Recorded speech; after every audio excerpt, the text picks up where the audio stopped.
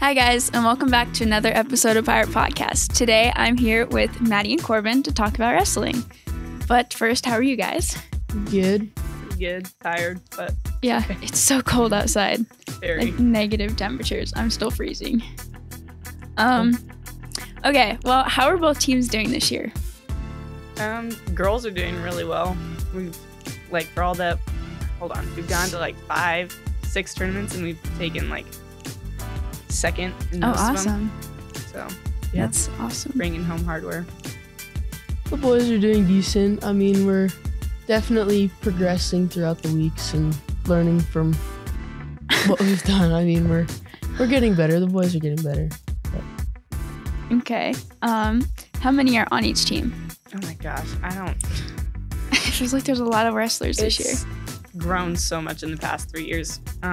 But hold on, I think with girls we have 16 or 17, maybe more than that. Oh wow. But competing, I think we have 16, and then we have more that are hurt and out for a little bit. But we have a lot. Still a lot. We have a lot of girls.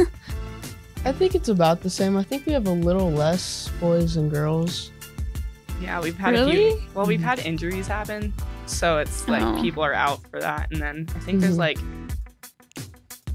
maybe a little more boys. There might be 18 or 19 boys right now. Okay. What is the team's weight class range? What does the weight vary between? For boys, it's 103, and I think it's Goes up to 285. 285 plus, I think, or something like that.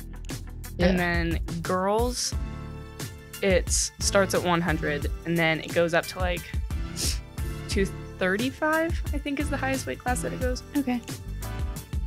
It changes every year, so it's hard to keep track. Yeah, I can imagine. So how do matches work between scoring and pins and time?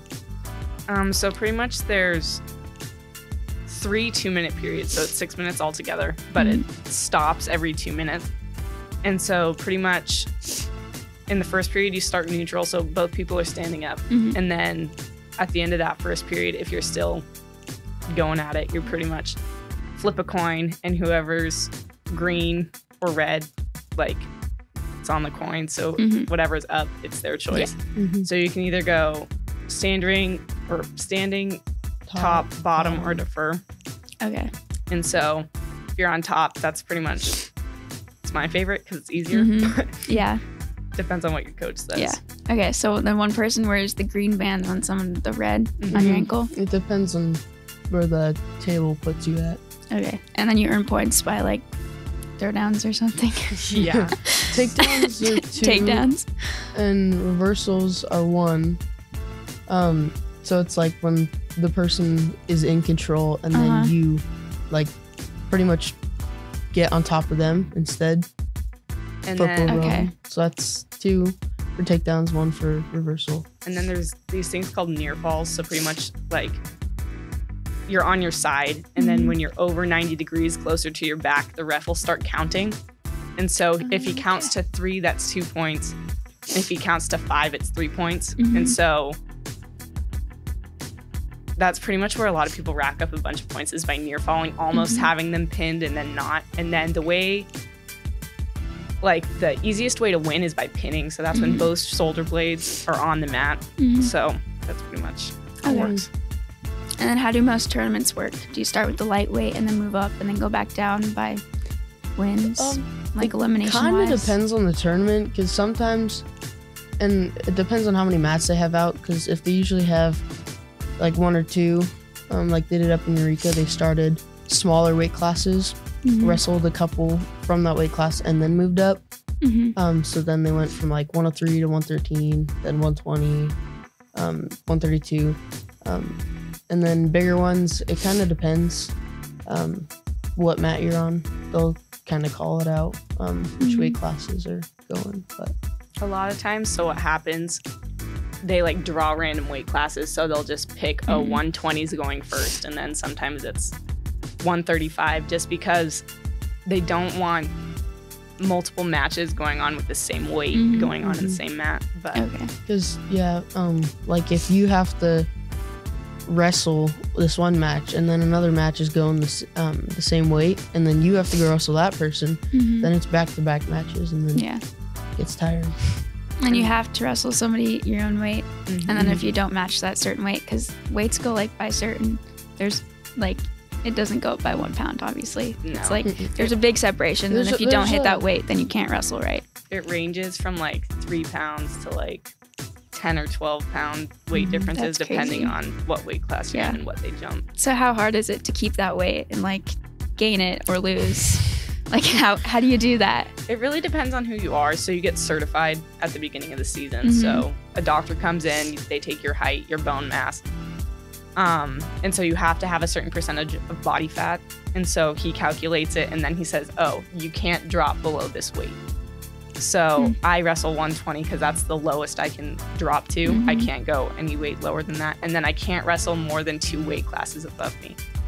Okay. So pretty much, if you're smart about it, like you just wrestle the weight that you're comfortable at and that you're pretty consistent in. But there's some people that try to drop crazy amounts, and that our coaches get mad at us for it because it's not healthy. I was 116 at the beginning of the season, and I've just been trying to maintain 113.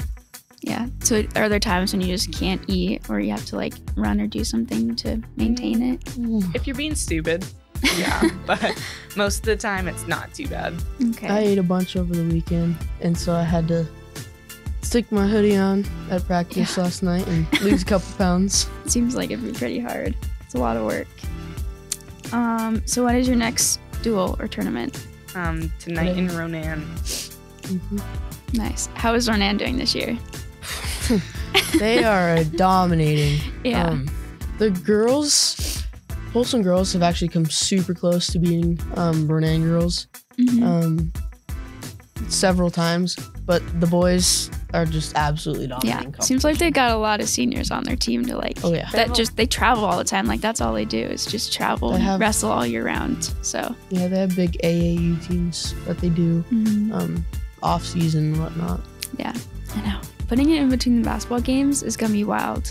Oh, yeah. But I mean, it'll get people to watch. I don't know how well it's gonna go. It's gonna be long. It's gonna be long. A long night. I know. I mean, wrestling basketball takes game, it's not gonna be too long. But then the way wrestling matches go, with both boys and girls in between, it's gonna be a long night. What is it like having your dad as the coach? Oh my God. It's good. I don't know. He knows that I hold myself to a certain standard. So he imagines it, like what I'm trying to hold myself to. And then he like goes higher than what I think I'm trying to push myself to. But it works. But then my sophomore year, he came up to me and he said, Maddilyn, I love you, but I'm not going to be in your corner coaching you. And it's because I know it's one of those things where I'm just like, I fight it. So I'll look at him and I'll kind of just glare at him, and there's a picture going from last year or something, and I am glaring at him so hard. That's funny. But yeah, it works out fairly well, especially since I'm older and understand kind of what he's trying to teach me and everything. But definitely when I was younger, it was a lot harder. Yeah, I can imagine. How many coaches are on the team this year? Oh my gosh. 9? Yeah. Seems like there's a lot. There's quite a few. And is that just because they need you have to have a coach on each mat for every that, and then they need some to go to girls tournaments and some to go to boys tournaments. Okay. So it's kind of like you need to share, divide equally. Yeah, overall it's not that many coaches compared to like both teams. Both teams have like 4 on each side, and then it's just combined. There's a lot. Yeah. What's the worst injury you've gotten while wrestling? I broke my collarbone my sophomore year, and I was really stubborn, so I had gotten to be friends with this girl from Browning. Her name was Jocelyn, and she was the nicest person ever. But her and I, like, every week we'd go and wrestle each other. So her and I were tied with how many times, like, we'd won and lost. So I'd won 2, she'd won 2.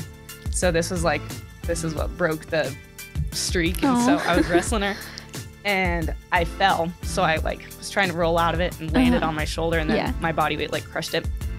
And then I told her, I'm like, so something popped. She's like, okay, do you need me to get off? I said, no, I'm not losing by injury default. If I'm going to lose, you're pinning me. So we went through it. I just rolled over. I let her pin me and then got up. I didn't even tell her I was hurt. I like went to the hospital. She texted me, Maddie, you okay? And I'm like, yeah, it's okay. I'm good. That's and then sad. 2 weeks later, she broke hers. So, that's crazy. That's actually really funny. But I mean, not funny that you broke it, but it happens. It's funny how that works. Yeah. What about you? A couple years ago, I had a concussion from skiing during my wrestling season. I don't know if that counts. That wasn't from wrestling though. I mean, just a lot of bloody noses. I've had so many bloody noses. A lot of bloody noses. I'm a bleeder when I wrestle. Bloody noses. I bruised my shin bone a couple weeks ago, and it still pretty hurts on pressure. So. That's nothing serious. And when you bleed, you have to wipe up the blood, otherwise it like doesn't count or something. So you get called for blood time. So it's like injury time, blood time. So like the ref will see blood, so he'll call it, blow his whistle, and then they have 4 minutes to get the bleeding to stop and get it all cleaned up, and then they'll just go again. Yeah. Okay. They have these little nose plugs, little like cylinder thingies. They fold them up and. But they work pretty well. All right, what's your favorite move? I don't know. I like swing singles just because I'm tall and lanky, so I can just swing around people. I don't like doing like moves where I have to get tied up in with somebody because it just gets messy. But that or fireman's carries, I think. Nice. What about you? For me, I'm trying to get. Right now, my favorite move is probably a power double. I'm trying to get better at that because it's pretty effective. What is that? You just take out both of their legs at the same time and drop through. Okay. Nice. What do you guys think about girls wrestling now? It's grown so much in the past 3 years. We went from having 2 girls on a team to having almost 20, I think, and that's across the nation. It's just erupting. So yeah, from what tournaments I've been to, it seems like there's like almost more girls than guys, which is crazy. Never would have thought of wrestling as a girl sport, but when I was younger, there's 1-2 girls on my team, and now there's more girls than guys, which is just absolutely crazy. It's wild. Well, it seems like you guys are liking it. Hope you have a good rest of your year. Planning on it. Hoping. Yep. Well, that's all I have for today. But thank you guys. Of course. And we'll see you next time.